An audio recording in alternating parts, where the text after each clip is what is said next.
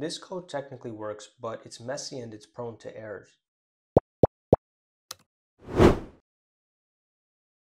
Let's say we're coding late at night and instead of checking for an admin user, we accidentally write admin user.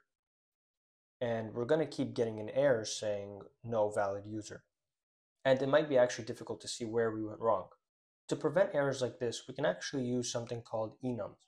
So let's say enum user role, and we give it a few cases. Let's say we have a case of admin, a case of member, and a case of guest. Now down here we can say if user role equals dot admin, we can print admin detected. We can do an else if. We can do something else. And lastly, we can just check for guest user.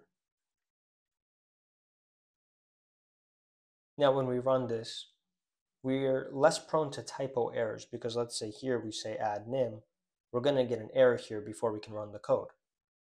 See, user role has no member admin, so we can go up here and say, oh, okay, we need to say admin.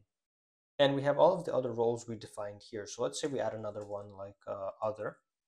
We have other automatically. We don't really need to worry about typos or strings for our role equals admin. We don't need to check for admin in a string. We can just use these predefined roles that we created up here.